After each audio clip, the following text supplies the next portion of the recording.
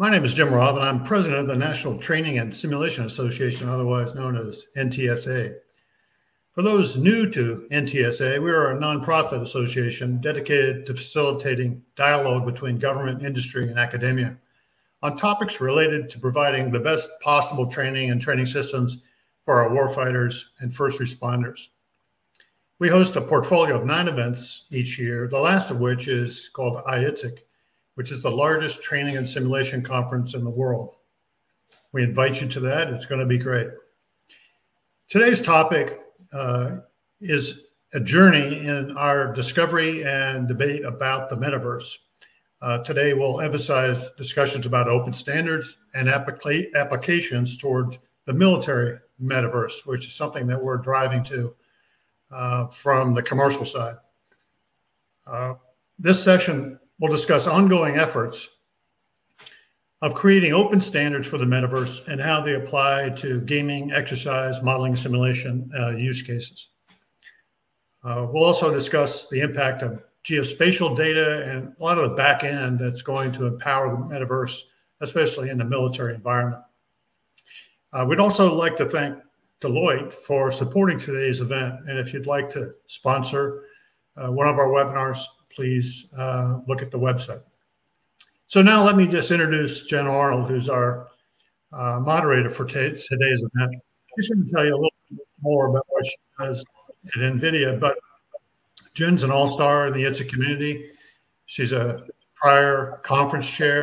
She's a serious volunteer for us, and she's really a great thought leader in certainly in the metaverse kind of areas. So we're honored to have you with us today, Jen, and over to you. Admiral, thank you so much. As you know, this topic is near and dear to my heart, and the group of leaders, thought leaders that you see in front of you today are top of the game in metaverse topics. So I just want to start off by saying we're thrilled to be here. And moving forward, we're very excited about continuing the discussion. Today is our first step of bringing some of these topics to you, but we fully intend to have this discussion between now and definitely at Exec. There's a number of special events that are part of the next big thing that many of you or all of you should be aware of. So we look forward to meeting you in person. So please find us, as well as these events that I discussed at Exec, to get together and to continue the conversation. There is so much ahead of us.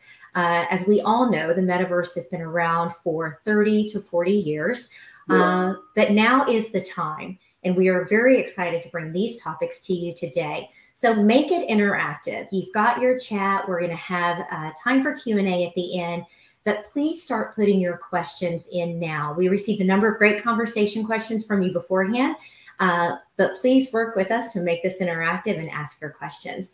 With that, I'd like to introduce one of the thought leaders in the metaverse, Ms. Nadine Alameh, CEO and President of the Open Geospatial Consortium.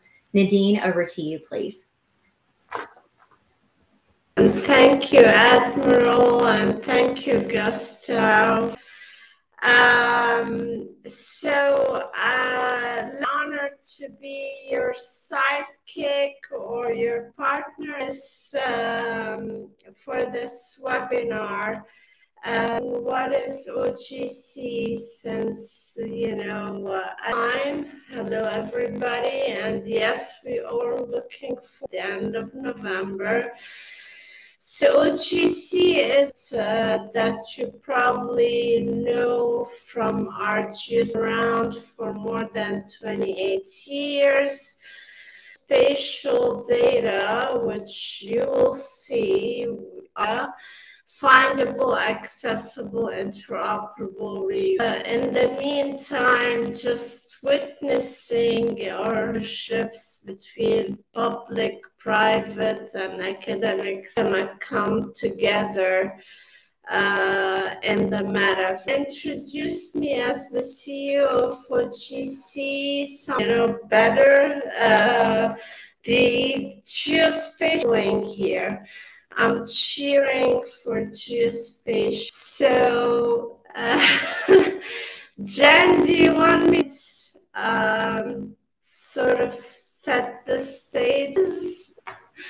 Absolutely, Nadine. Why don't we just dive right on in on all the great work that you're currently doing? All right. So, Nadine, yes. before we do that, your audio, we might need to bring your audio down just a little bit. We're getting just a little bit of feedback. All right. Is this something? Let's try that. Better? Is this better? It's not quite. Not quite. Maybe if you drop your audio, can you pull your audio down just a little bit? That might be helpful. All right. It's dropped it. Let's see. Let's try that. I can need it. You know, somebody recommended that you might turn it off and turn it back on. Let's try that. Turn it off. Turn it back. Better? No, it's still not quite there yet. Let's see. Or it's some more. Is this any better? No, it's not, Nadine. I'm sorry. It might be a Bluetooth issue. Is it possible to your AirPods? Without the AirPods? Ready? Ready. All right. Can you hear me better? Yes? It's a little better. All right. Should I go? It's a lot, but it's not, it's apparently not changing. I'll just stay away from my laptop into my room, into the metaverse. So speaking of the room, I'm just gonna, because to me it's the mandatory kids slide in every presentation. I think we're learning so much from on what the metaverse is. And honestly, when we had our first calls a while back, it's like, hey, what's the metaverse? That me a picture of my son last night, Spider-Man game on the PS5. And it's amazing, but what I tell him is, imagine this with real buildings, real cars, real obstacles, and I think you'll see why I'm emphasizing Gastao and Shehzan start to show you real data. You'll get this where we are. The other thing, so this is actually me. I don't know if you can. Standing there in the middle of the experiment that we did last year, but I got put in the product, and this was happening in New York while physically being somewhere. It was me talking to the camera, and again, we emphasize the real. It's actually real. Screen is a real object. You can interact under you, what's around you. Nadine, is yes. I'm going to pause you there. Everyone is very excited about what they're seeing, but you're still sounding like you're underwater. So why don't we pause you, because I know everyone wants to see this content. If you don't mind, can you exit out, come back in? Gastao, why don't we go to you, and then we'll go to you, and then we'll come. All right.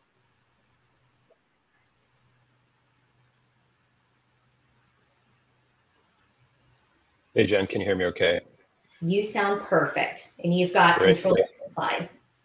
All right. Thank you. Hi, everybody. I'm Gastao de Figueiredo. I run strategic partnerships for Blackshark.ai. And I've been around the industry for a fair amount of time with companies like Sun Microsystems, Apple, and then Microsoft. So I'm going to skip some slides here, but trust me that there is a method to the madness, and that we actually created a logical progression here that I'll let Nadine cover. But Nadine is going to touch on the fact that creating the metaverse involves some sort of a representation of the real world. And that representation can be done in a variety of ways. For example, our approach is to extract data from the surface of the planet using AI, starting from satellite and aerial imagery, and reconstruct this in 3D representations through a vector representation in what we call a geotypical environment. Environments like these have a number of use cases.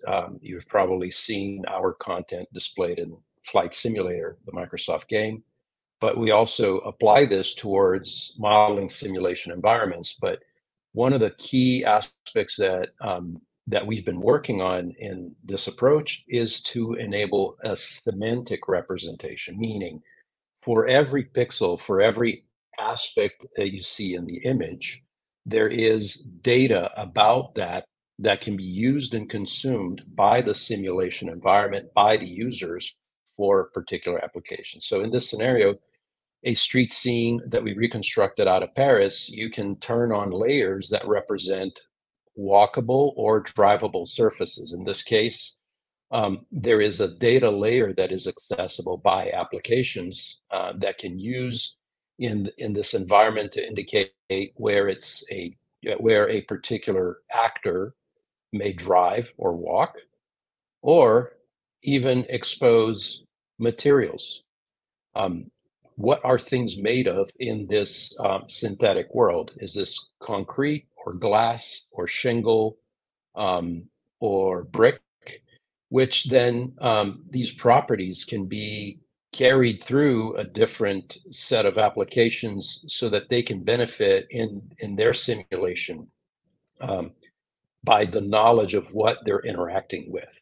So in the example of a simulation environment, in a traditional case, these things were built in a monolithic way, the same application that is providing the physics environment, the simulation, say, of flight or a weapon system or a car or whatever the aspect may be, had to encode all of these properties by themselves. And what we're enabling here, and one of the big points of the conversation today across the board, is that there are ways where you can do this, where people can concentrate on their specific area of expertise, whether it be the physics of flight or creating the learning and training environment, and rely upon data that's available through other mechanisms to represent the world and its material attributes. And I'm going to pause here for a second. Nadine, you're back. Can we audio check? See how you're doing? This is a test. All right. All right. So cool. I'm going to rewind and let Nadine tell her part of the story. Oh, you didn't have to. I'm enjoying this. This is great. This is what I was talking about. So apologies for the technical difficulties. I was enjoying just like listening to Gastao providing what I was talking about, real examples with real data, with real use cases. And I think going back, Jen, my partner in crime, when we were talking about the metaverse is not just the hype, it's not just the NFTs, it's not just the cool stuff. And it's being essentially what we've been working on for the last 30 to 40 years, you mentioned, between geospatial, between AI, between cloud, between graphics. So I think we're finally there in a way. So to many of us, it's not this new thing. It's the culmination of what we've been working on for a long, long time. And I think Jen said it already, and Gastao said it, and Neil will definitely say it again.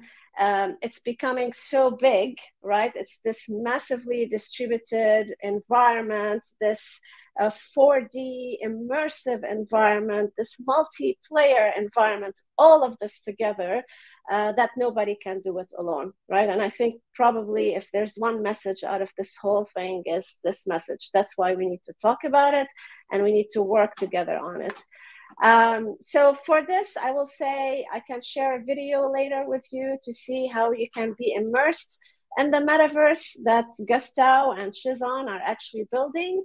But I go back to what we're doing here, that we're onto something. And what we're actually doing is blurring the lines between reality and the synthetic environment. And that's what we did together at the SIGGRAPH course a month ago. I think it's definitely worth checking out if you haven't already.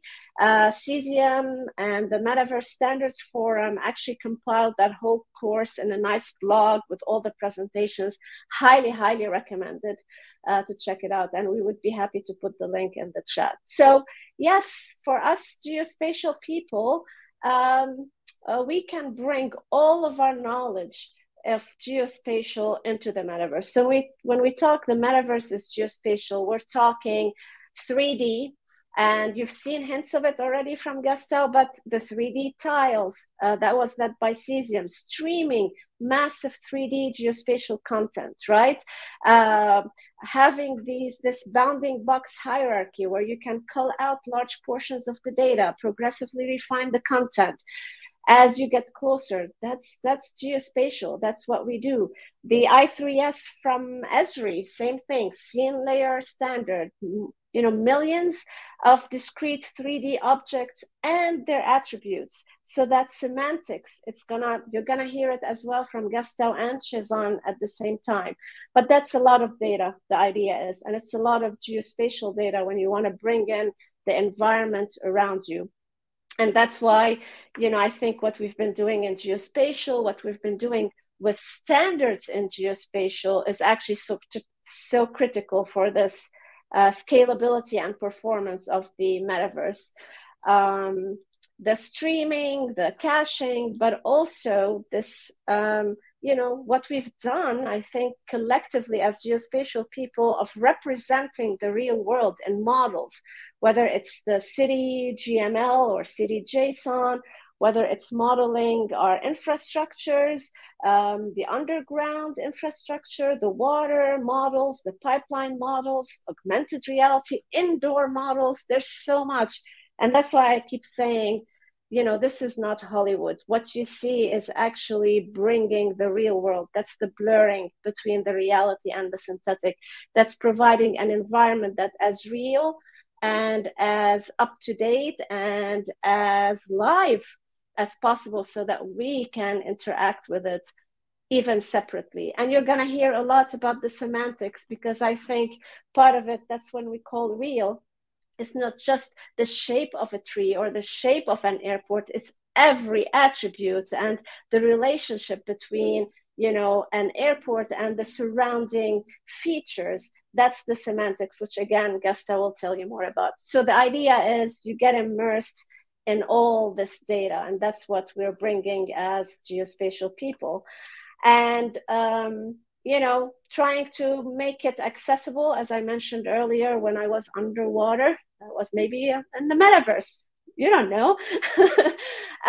But the whole idea is eventually it's not a system. It's beyond, in my mind, even a system of systems. But what we need to make sure of is that all the data and all the elements can actually connect.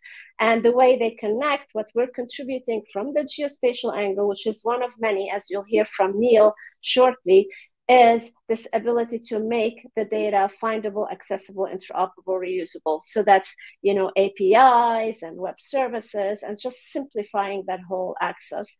And just to, seed this in your heads before the conference, before the rest of this presentation, is the metaverse. It's hard to define, but we have the elements of it. So yes, we say the metaverse is geospatial, but it's not just geospatial.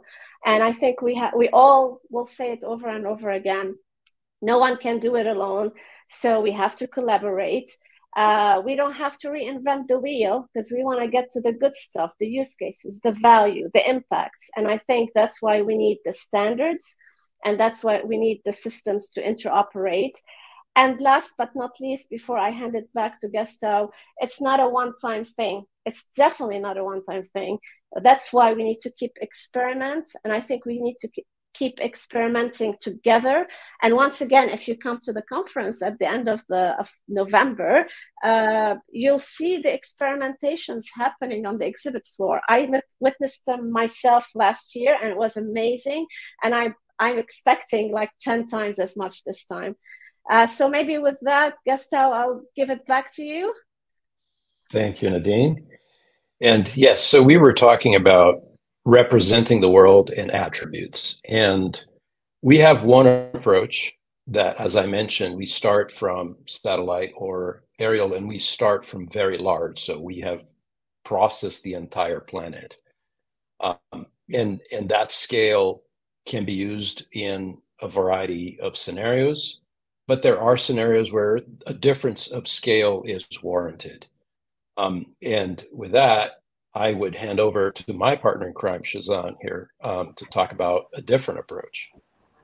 Thanks, Gastao. Before I jump into it, quick introduction for myself. My name is Shehzan Mohammed. I lead 3D engineering and ecosystems here at Cesium.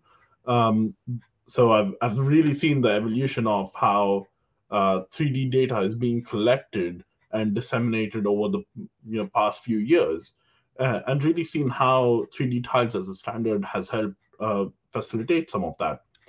What we've essentially seen is that more and more data is being captured across the world, not just urban areas. We're also seeing rural areas or oceans and cities and other things being captured faster, more frequently, and by more people.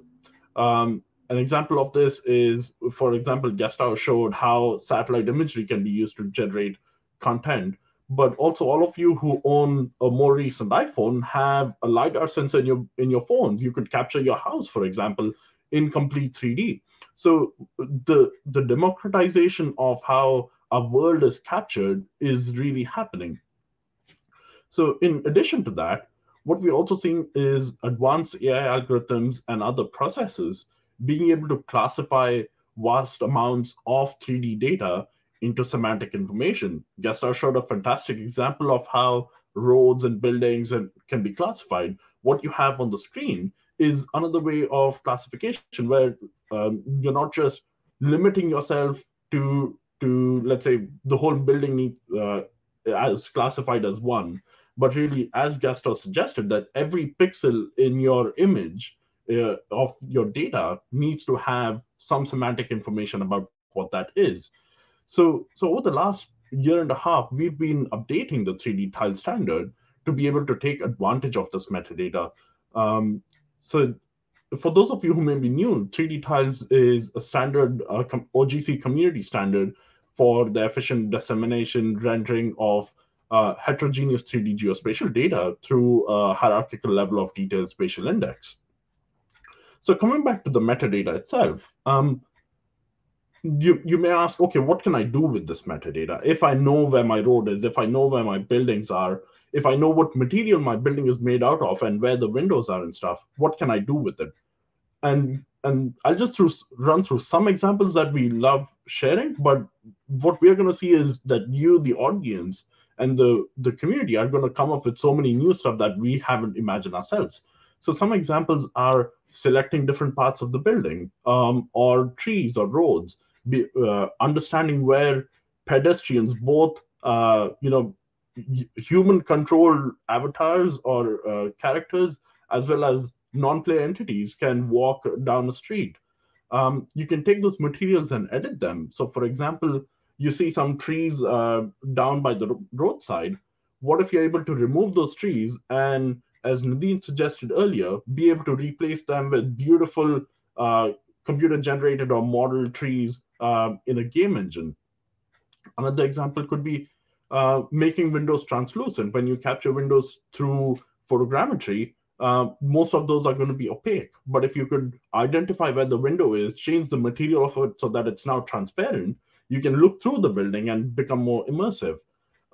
Knowing which side the door opens, for example, is going to be great for simulation and training. If a door swings open the wrong way, our training and simulations are going to suggest that we go in through a different direction. And finally, RF propagation and 5G are a big thing. If you're mounting these billions of dollars of 5G hardware across our cities, being able to simulate so that we have maximum coverage of our signals is also going to require planning, and material information and RF propagation is going to significantly help with that. So all of these capabilities are only going to make our worlds richer and more immersive.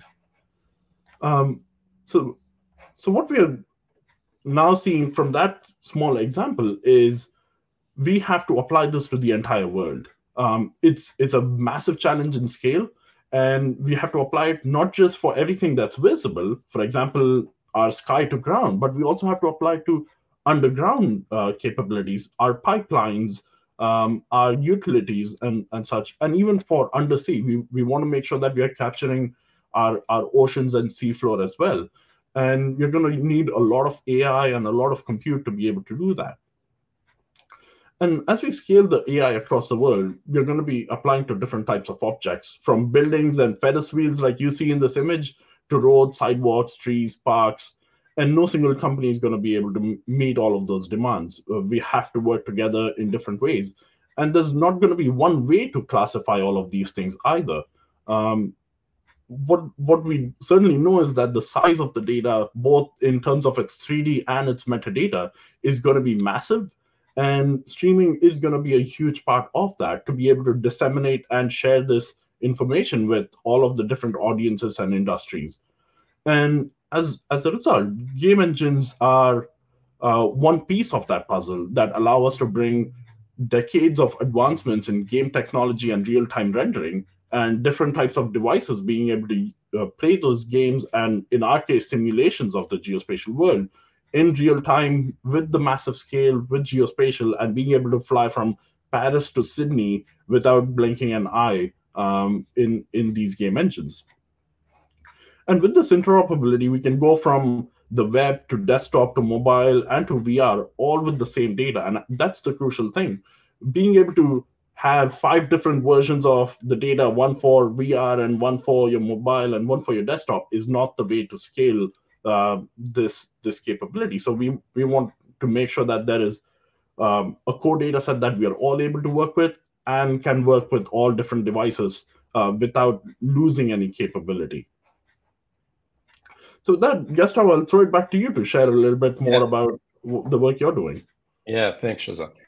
And so I think Shehzan hit some very important points here, right? So there are different aspects of ways this data is going to get consumed and employed in an environment, whether you're simulating or modeling a weapon system, a training environment, a disaster scenario, radio signal propagation, whatever the case may be.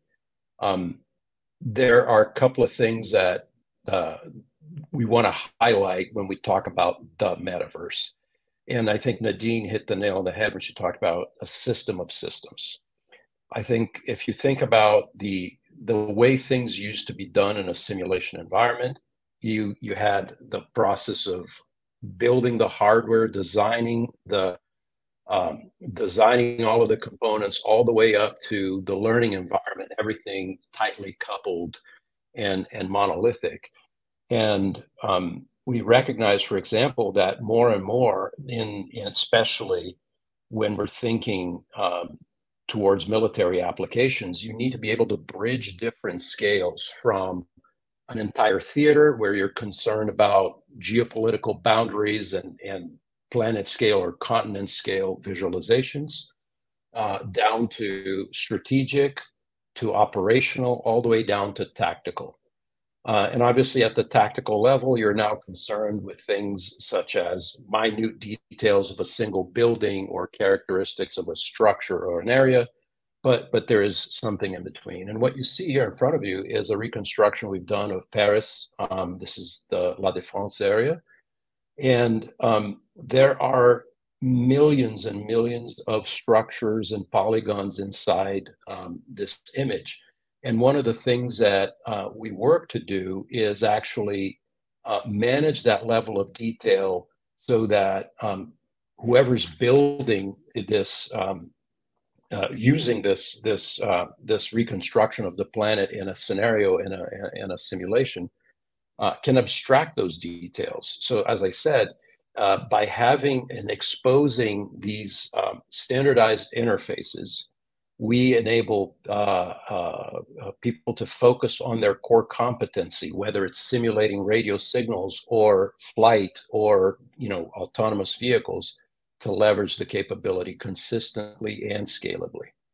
But I'm also going to take you on a bit of a journey here, and I'm going to show here an example of a simulation that was built by Microsoft as a demonstration for the US Navy, leveraging Blackshark technology and other partners.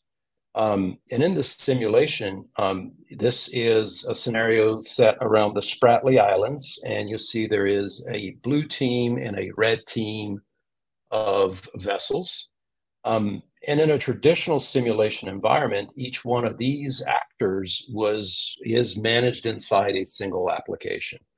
But in this system of systems that we are working to build, and thanks to standards, you can get into a scenario where you can leverage geospatial data, you can leverage physics, and each one of these actors, whether it's a blue team or a red team, and whether they are managed by a person or AI capability, they can operate in an independent system and interact with each other. And so the ambition behind creating these open standards is to enable, for example, that each one of these actors in a simulation can be itself a single simulation system, or actually a system of systems.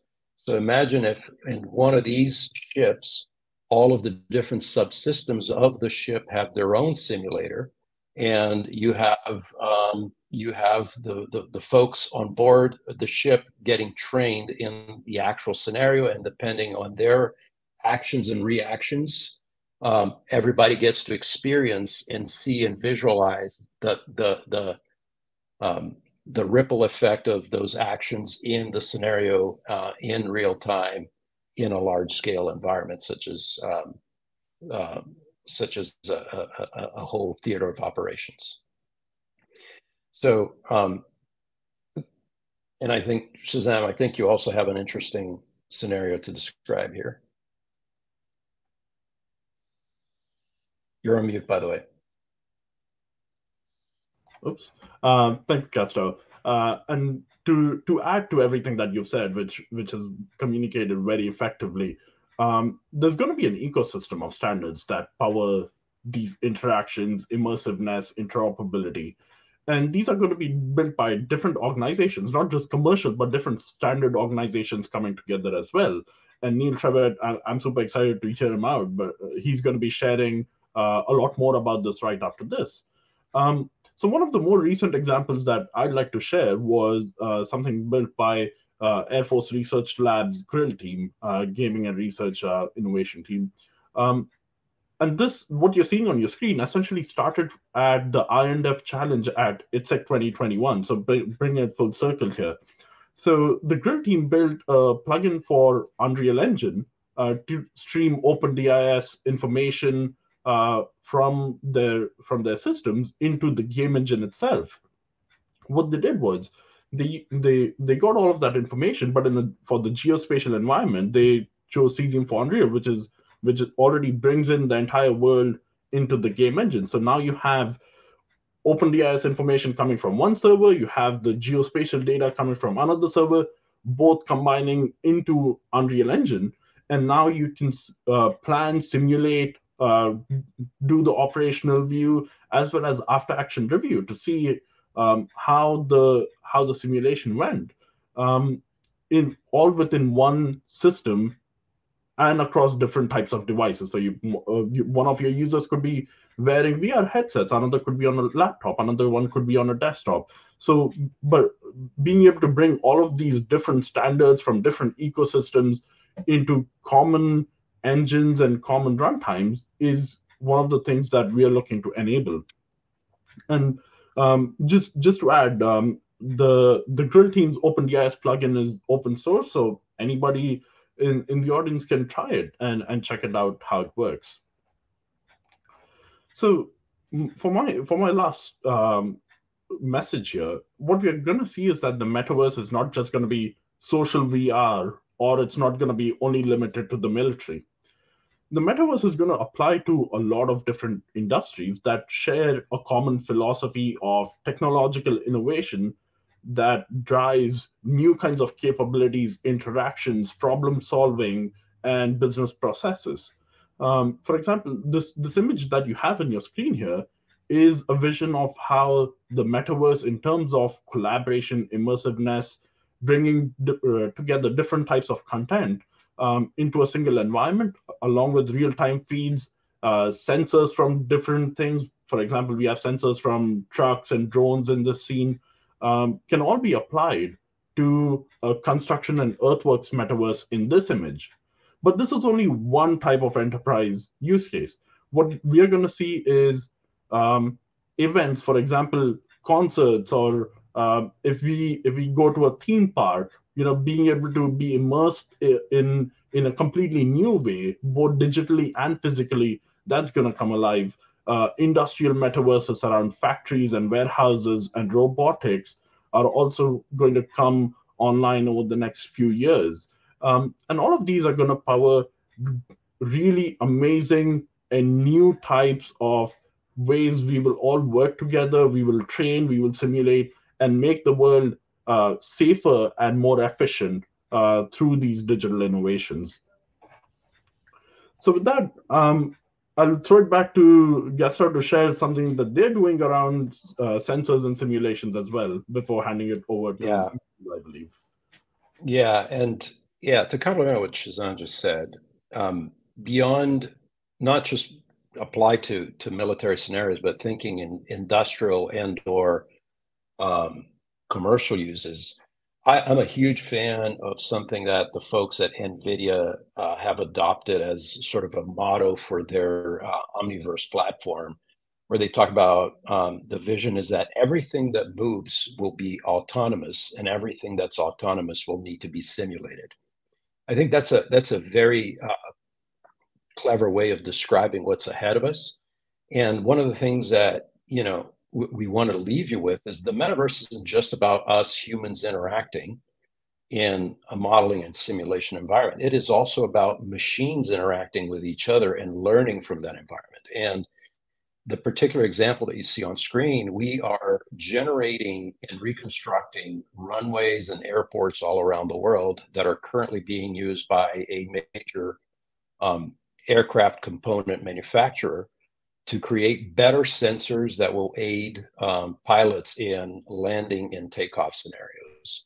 And so every detail of a runway, the approach plates, the navigational aids is getting placed and reconstructed along with its semantic information, so that this can be used in a scenario where before even the first flight, the sensors and the algorithms can be exposed to this data and tested accordingly.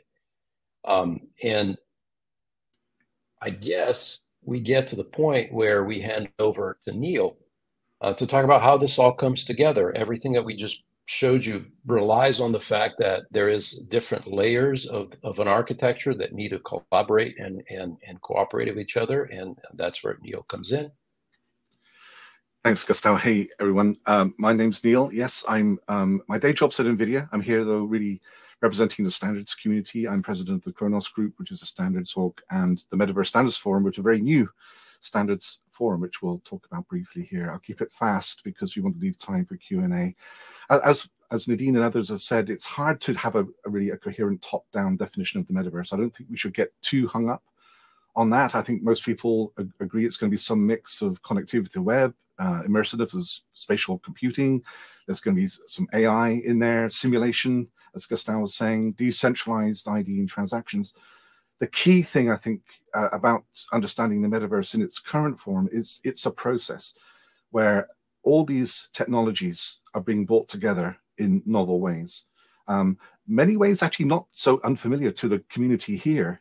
I think this community is in many ways has been pioneering the metaverse, but there's a lot more energy and types of technologies being brought together in many ways, which I think is going to benefit this community here.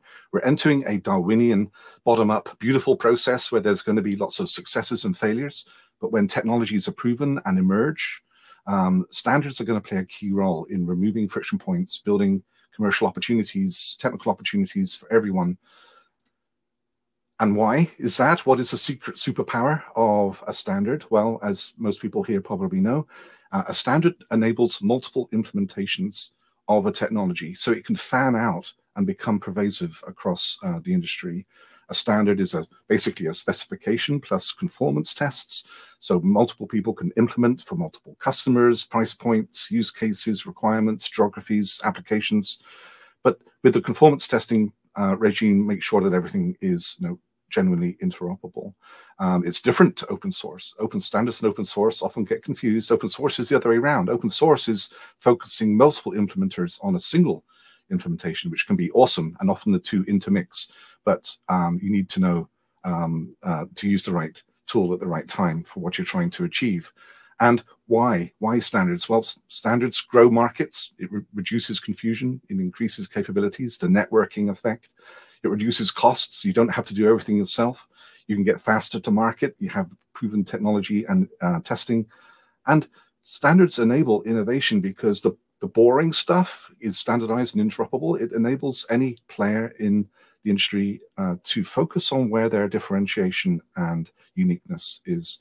When should we create standards? When a technology is proven. We shouldn't do R&D by standardization committee. That's not the right way to do it. Wait until everyone understands the technology, everyone's doing it differently in an annoying way. It's becoming a friction point. That's the time to standardize. And where? Well, standards organizations, for true openness, need to be under multi-company governance with well-defined IPR policies, ideally royalty-free for maximum adoption, picking thoughtful abstraction layers to enable the industry whilst not stifling innovation. And every platform that aspires to become pervasive needs these open standards. Now, we're using mobile phones and PCs right now, so we're using literally hundreds of open standards to enable this conversation. With so many technologies coming together, the metaverse is going to need a constellation of standards. And no one standards organization, each standards organization has a particular area of focus, and OGC and Kronos and many, many others. No one standards organization can create all of the standards to enable this new level of interoperability. And that was really the genesis of the Metaverse Standards Forum. Companies coming to Kronos and others saying, we want to use standards. We want to build the metaverse on an open standards foundation, but it's a really complex landscape. We're having to go around dozens of standards organizations trying to figure out who's doing what, where the interoperability points are, what's working together, what isn't. Can't the standards community do better? And that is the basic idea of the Metaverse Standards Forum, which is only a few months old. But it's a very simple idea. It's a forum where the standards community can cooperate and communicate with the wider industry to make sure we're doing the right thing for the industry's needs. So we've tried to make the forum as open and accessible as possible. There's no participation fee. There's no NDA. Everything is public. There's no IP framework, because we're not another standards organization. That would just make the list of standards organization problem even worse. So we're this layer of cooperation to help the standards organizations with data, support, plugfests, interoperabilities, pilot projects, to help the standards organizations create better standards sooner. That's the goal. We are not a debate shop. We don't want to debate what the metaverse is. We have Twitter for that.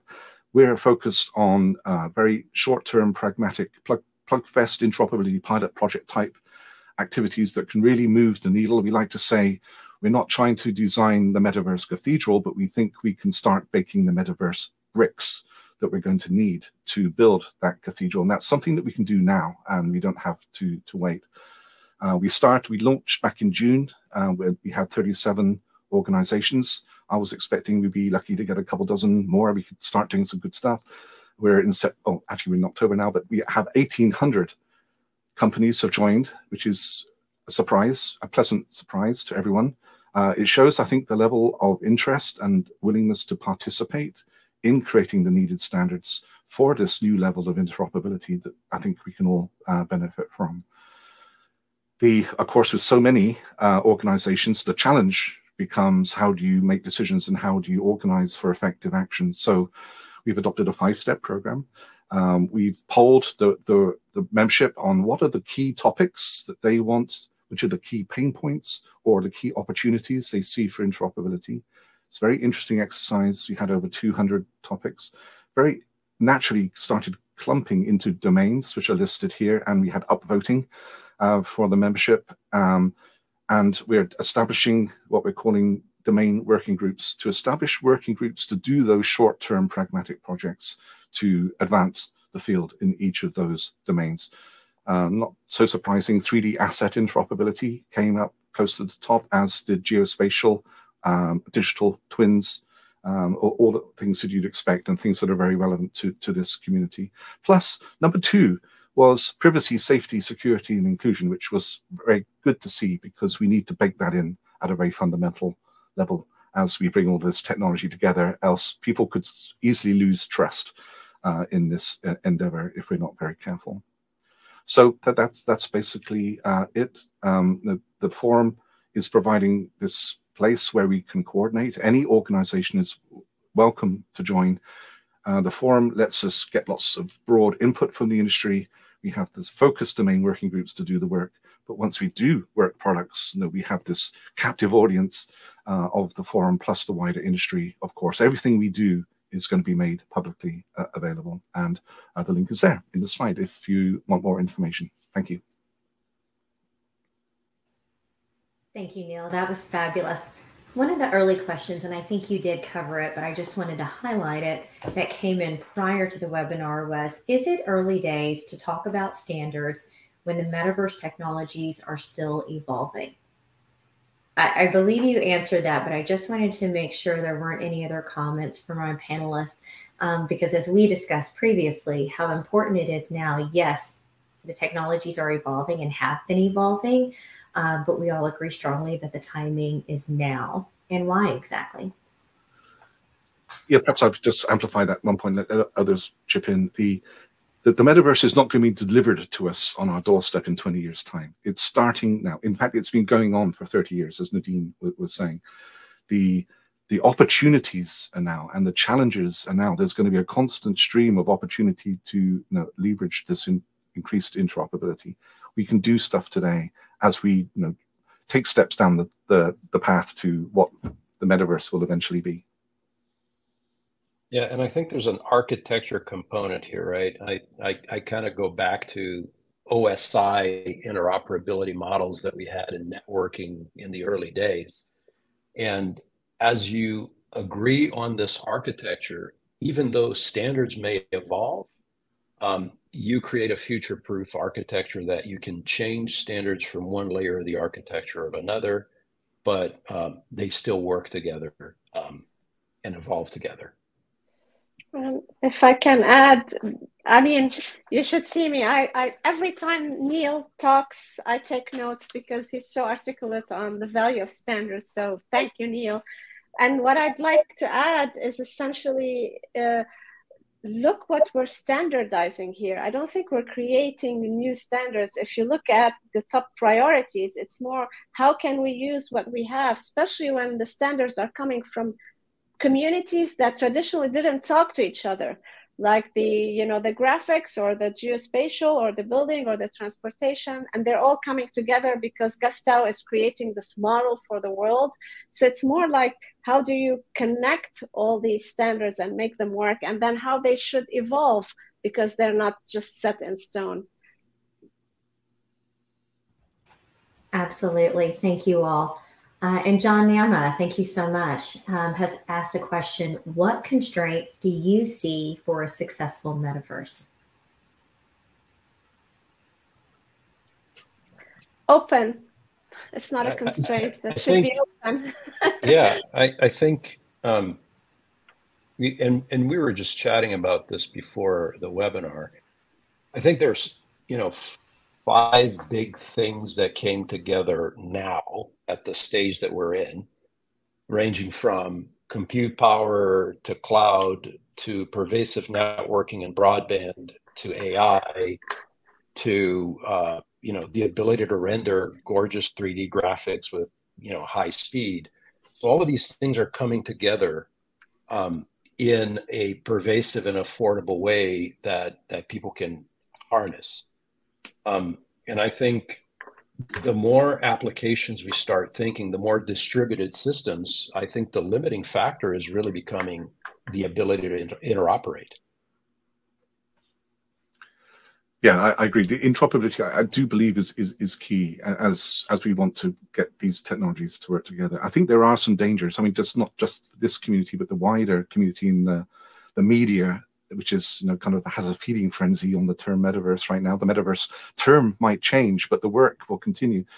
The dystopian future worry, I think, is something that we should be careful to push back on. I think if we keep focused on real world use cases beyond just people that are going to want to live their lives in the metaverse, every time someone says that, I cringe. That's because no one wants to do that. That kind of undermines the value of what we're trying to do here. The privacy and security aspects are going to be key. People that do want to use an AR, VR headset are going to be data mined for all kinds of information way beyond today's social media, and that's a real danger point. So we do need to pay attention to the ethical side of this if it's going to be a pervasive platform. And I think we're seeing, I saw the other day, a $25 trillion market forecast, but in some finite time. Don't get sucked into all of that overhyping. There's real value here. It's going to be incremental. This community has been building lots of the bricks for a long time, and it's just going to accelerate the interest in what this community has been doing for a long time. Neil, to add to what you said, and once again, I'll echo Nadine's comments articulated beautifully. I'd like to add 2 points here. One, I don't think any of us, either in government or in commercial, should be rushing to figure out how we're going to make money of this thing just yet. I think that's one of the key points you highlighted, is just like if you think back to 1995 and where we are today in how we are monetizing and creating commercial enterprise value, it's completely different. Like, nobody could have imagined that ads would be hundreds of $billions of business back in 1995.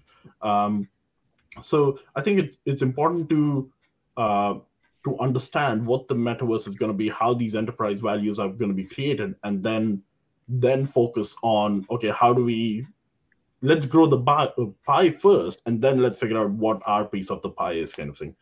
The second thing I'd like to do, wanted to share, was something that takes me back to my days when I was studying for GRE and English words and stuff. One of my favorite words for the metaverse has become innocuous. Innocuous essentially means not harmful to anybody. And I think that really applies here to people from diverse backgrounds, and whether that's enterprise or social or anything else, being innocuous and not harmful in some ways that the internet has been is also going to be very important to how we build the metaverse. Can I add to that, Jen, very quickly? Of course. Because I think this brings us back to the use cases, the why. So there's the hype and there's the technology and what we can do, but there are some whys that are so strong. So Gastao showed some examples for the military and the simulation. This is not hype. This is, again, real. But I take it like, there's no constraint if we use this to help solve climate change or figure out what we can do for climate adaptation worldwide. And for that, you need the metaverse, however you want to define it, because it's another problem where nobody can do it on their own. Nobody has the data, etc., etc. And I think if we focus on the good uses, the whys, I think there's a question on the funding. The funding will come and the support will come because you're solving a real problem out there. Nadine, I think that was spot on. Nadine. John actually specifically asked, where is the funding coming from for the military metaverse? Is it a defense budget? Is it a federal government budget? Where are these dollars coming from? I think my 2 cents here, based on our interactions, there's some degree of research going on in industry right now. There's some companies that are at the forefront of this and building out this infrastructure, because it is a layered infrastructure that goes from chips to cloud to networking to software infrastructure, et cetera, et cetera. So there's a lot of investment going on there.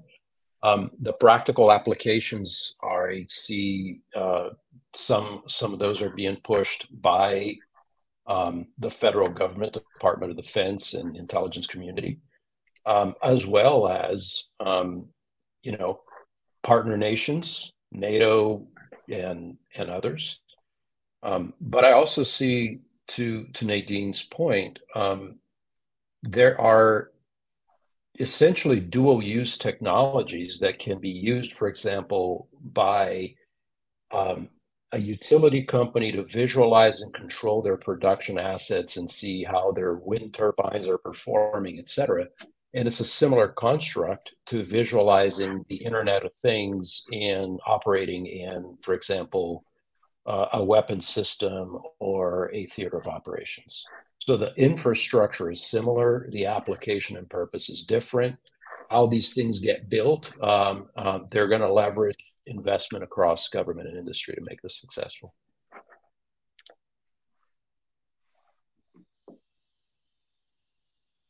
Absolutely, Gastao. The only thing that I'll add to that is I am seeing more traditional bids that are being released by federal government and defense that are actually titling these opportunities metaverse or digital twins. So I think while a lot of the work has been shaped or maybe named something different, it does fall underneath the metaverse umbrella. And I do strongly believe, to Neil's point about 78 trillion, I know I just inflated that number, Neil, but it is quite significant, that we will start seeing more and more opportunities along these lines. So there is a question, and I believe, Neil, you're answering it, but as we've discussed, the openness, the collaboration, and the interoperability is so key to the metaverse. One of the questions was, how do we define interoperability? Neil, do you mind taking that one?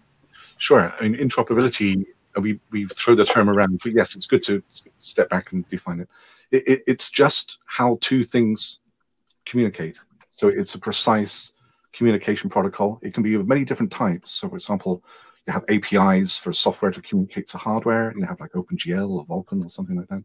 You can have client to server communication.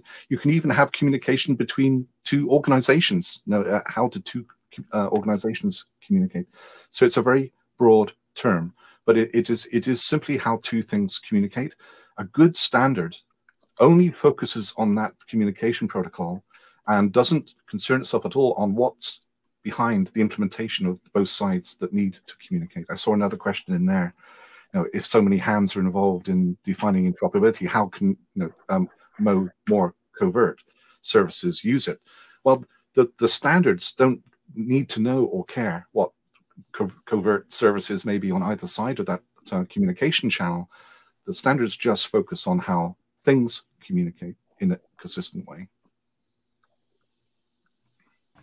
Thank you, Neil. I think that was a great definition.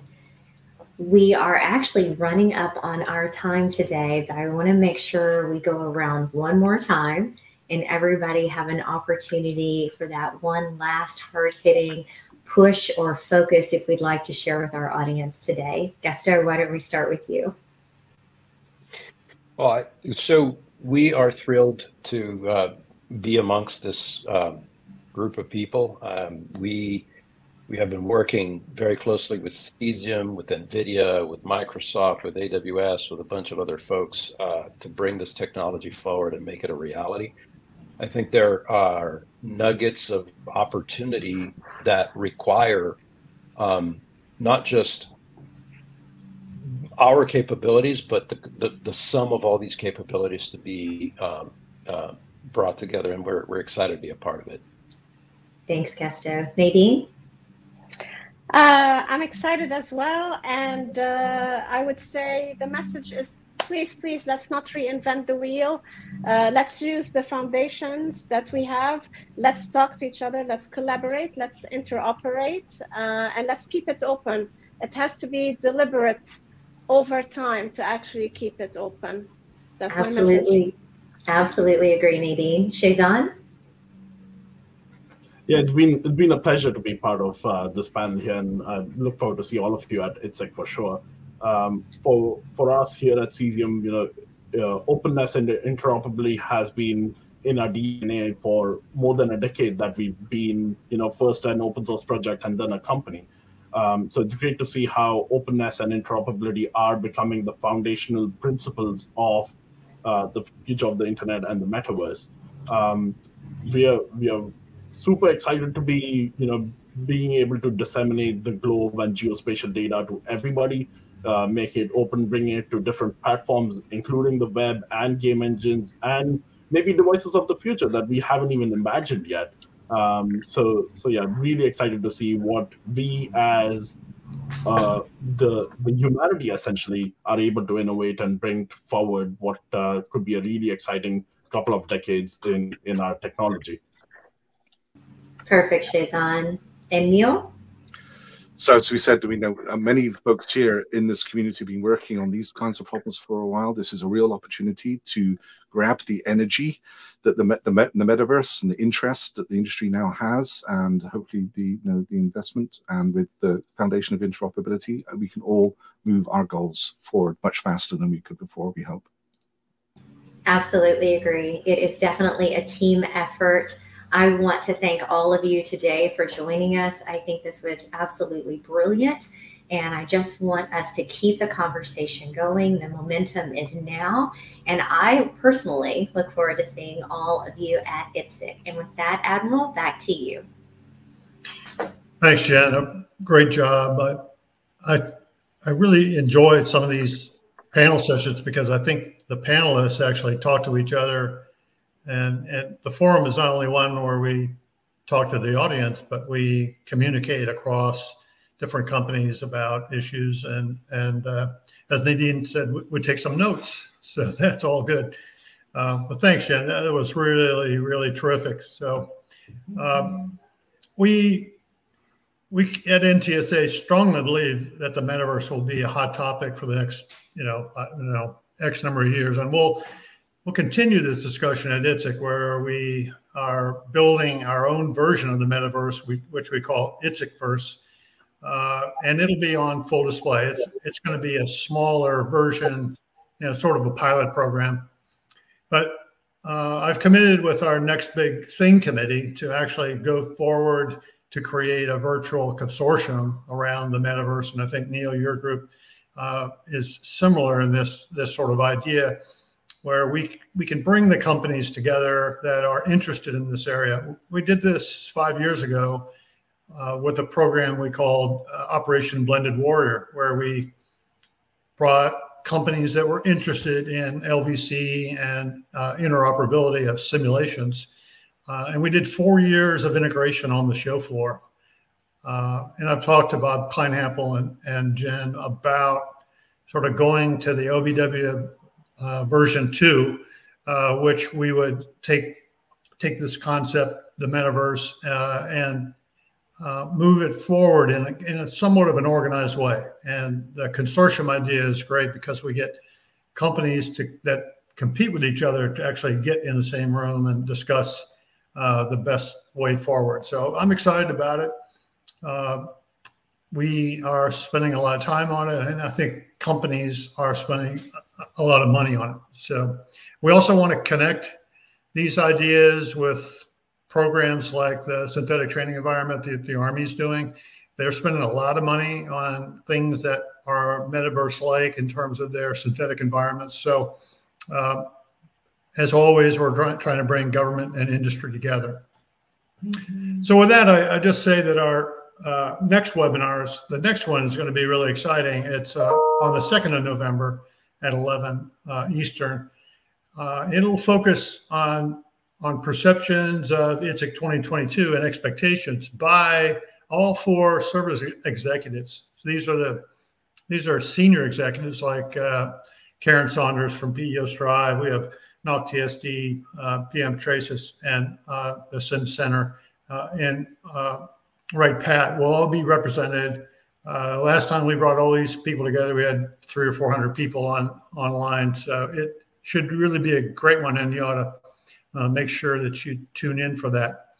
The second webinar we're going to have in November will be on the 16th, and it's at 11 o'clock, and it'll review some of our NTSA STEM programs and the whole reorganization of what we're doing in STEM by Linda Brent and her team. And we're going to focus on the CMSP program, the Certified Modeling and Simulation Professional program, as kind of a use case inside of that. So that's going to be a fun time as well. So finally, ITSEC is really looking great. I just want you to know, if you don't have a room, you better go get one, because we're like at 90% of 16 hotels that are part of our block.